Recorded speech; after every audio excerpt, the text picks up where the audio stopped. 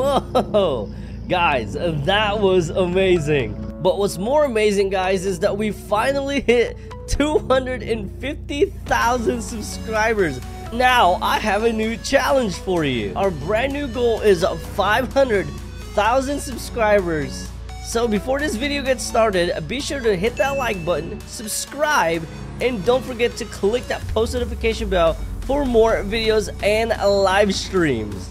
Now I gotta go, guys. I'm late for my race. I'll see you in the video. What is going on, guys? It is your boy Tstingray, and welcome back to another video, guys. Today I am going to be teaching you how to drift in CDT so you guys can drift just like Ken Block, the legend, RIP, guys. But before we get started, be sure to smash that thumbs up button, subscribe if you guys haven't, and don't forget to click that post notification bell because I am about to teach you guys what the difference is between these hypercars that I am currently driving right now and the special Ken Block Hoonigan Hoonicorn, guys, and why you should get it. Now let's get started with this video. This is absolutely fun, guys. Oh my gosh. So I've been having so much fun in CDT lately, guys, because I felt like they have fixed the drifting mechanics in this game. It is absolutely amazing now. But today, guys, I'm going to teach you guys how to actually be a pro drifter just like Ken Block. But first, we got to go ahead and get the Hoonicorn out right over here, guys. And I'm going to teach you guys what the difference is between these hypercars right here and the one that we are going to be driving. Because like this one, guys, it is a rear-wheel drive. Be sure that you guys use any car that is a rear-wheel drive is step number one, guys. And you guys can see that we already have the special ingredients on. So if you guys can guess what that is, comment it down below. But you guys can see that these drifts right here are absolutely nasty now. Before, we would literally just stop dead track in the middle. Now we could literally like just drift around the corner. Oh, just like that. That's pretty sick. Hold on, let me see if I can do a better one than that. Look at this one. Whoa, wait, that's not good. All right, here we go. Coming up, there should be a turn, so let's go ahead and drift it. Ah, it's not as good as the Hoonicorn. Oh, look at that drift. Yo, the drift has gotten so much better in this game. So let's go ahead and switch over to the Hoonicorn real quick right over here, guys. And you guys can see right off the bat that this is a drifting car. And just like this, guys, check this out.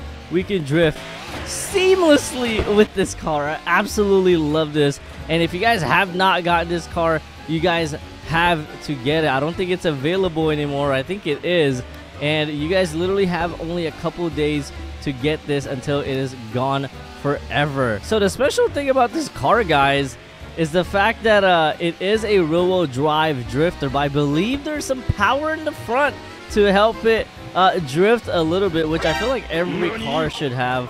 Oh my gosh, is that cop underwater right now? But check out how seamlessly this car just slides. But I think also it has to do with the tires, guys. So no, step number one, guys, you got to make sure you have the right tire, and I'll show you guys why in just a second. But you guys can see it right over here that I am drifting seamlessly, and that's because we have spike tires on. Yes, guys, I said it, spike tires, and that's why we're sliding just like that. So literally, Foxy told me the other day that if I wanted to drift a little bit easier, use these spike tires compared to the normal tire. And I'm gonna say, guys, that it is a lot smoother, and I'm going to show you guys a demonstration here in just a second. All right, first of all, check this out, guys. I'm going to go ahead and slide right here, and that was a pretty good one, but it didn't seem like we slid a lot, so I'm going to do that again right over here. It just doesn't slide as good because it has way too much grip on the normal tires, and just like that, it kind of slows down just a little bit, guys, which is kind of unfortunate. Because if we wanted to drift, we don't want to slow down at all. But look at that. It's getting a little bit better. But if we stick the spike tires on these will literally slide like ice. Look at that. Like ice on the floor. Oh, gosh. We don't even have to press the e-brake sometimes. We can just, like, swing the car. And we can literally just start. Oh! My boy just hit me. Like, we can just like start swinging the car and it'll just start drifting by itself. Just because the spike tires, guys, just make it a little bit slippery, and doing that will literally make us a pro drifter just like this. So I'm gonna teach you guys now how to make these sick drifts just like this. So first step of how to drift, guys, is go straight, and then after you hit a certain mark, guys, go ahead and hit the e-brake. So a lot of you guys play on mobile. If you guys don't know what the e-brake is, it's that button right beside your acceleration. Or if you guys play on PC, it's the space bar. So what you guys are going to do is get some speed going right here, and then as soon as you guys think the time is right, go ahead and press the space bar or your e-brake just once and let it slide. So we're gonna do that again, guys. So I think like right here is a good sweet spot, and then that was a little bit too fast. We gotta go a certain speed. And if it's something like this, there we go. That was a little bit better right there. You guys don't have to hold down the e-brake. You guys can just literally like tap on it if you wanted to. Just like this one. Check this out. I'm just going to tap on it and turn. And just like that, ooh, we can go ahead and just start drifting. And then when you guys start drifting, turn the wheel all the way to the direction you're going, and then turn it the other way as you start sliding. So you guys can see right here. Ooh, you guys can see my wheels go the other way as soon as we start drifting. I'm gonna do it again one more time right over here, just like that, guys. The reason why we want to turn the wheel that way is so you guys can slide instead of crashing into the wall. Because watch this, guys, if I went ahead and just kept turning my wheel the same way, I'm gonna go ahead and slide that direction. I'm not gonna drift straight. I'm gonna slide in one direction. So I'm gonna show you guys a demonstration here. So I'm gonna go ahead and drift, and if I don't turn my wheel, I'm going to go ahead and hit that wall. So I'm going to show you guys a demonstration of what happens if you don't turn the wheel. Just like that, you'll overshot it. But it also slows you down a lot, guys. So if you turn the wheel, you guys are going to slow yourself down a lot. But if you turn the other way, you guys are going to have a pretty fast drift just like this. Yeah, and it just keeps continuing after that. So if you guys turn the wheel the other way, you guys are going to pick up the same amount of speed, or even just go a little bit faster because you're sliding. I'm gonna show you guys a really good one right here. You guys gotta time this right, so maybe around right here is when you want to start.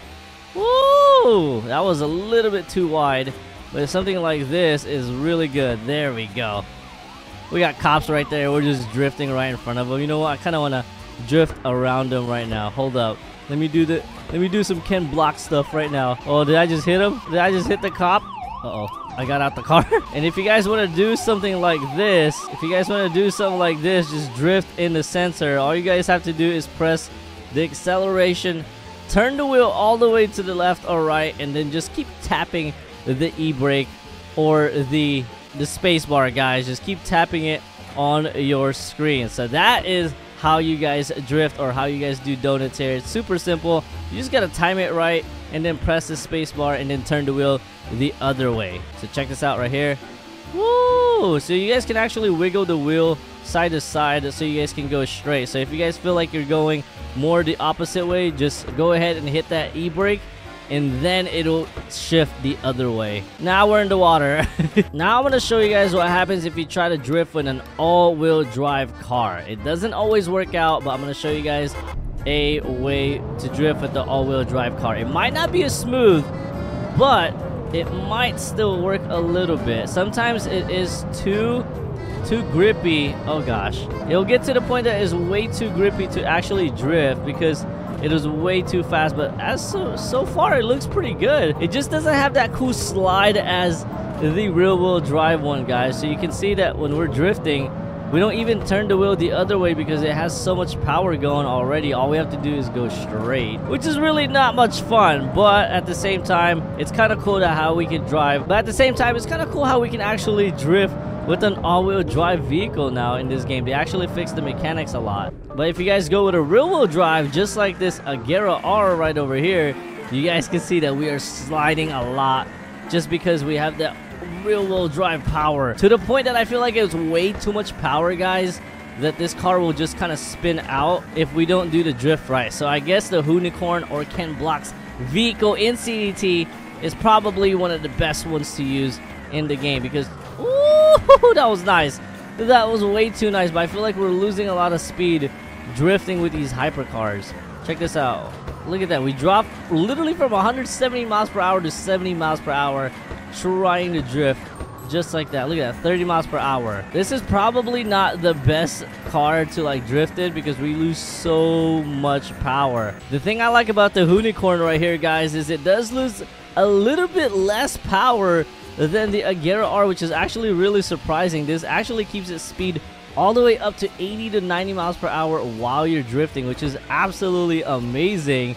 And then at the same time, guys, you have so much power as soon as you turn that wheel. You have so much power in the front of it that it's just a perfect drift car. Hopefully they make all the other future cars just like this. I do know that we're getting a brand new BMW GT3 in CDT here in, I guess, in 1 day or so, guys. When you start watching this video, I believe they did leak it. If you guys didn't see that, go check that out on my previous video when they did leak the brand new BMW M4 GT3 in CDT, guys. And hopefully that is as fun as this one, because I know the M4 is a real-wheel drive as well, and hopefully it drifts as nice as this. But hopefully you guys learned something in this video, and if you did, be sure to smash that thumbs up button, subscribe if you guys haven't, and don't forget to click that post notification bell. And if you guys want to be a pro drifter just like the legend himself, Ken Block, go ahead and get this vehicle before it is gone forever. This is the best vehicle in the game for drifting, guys.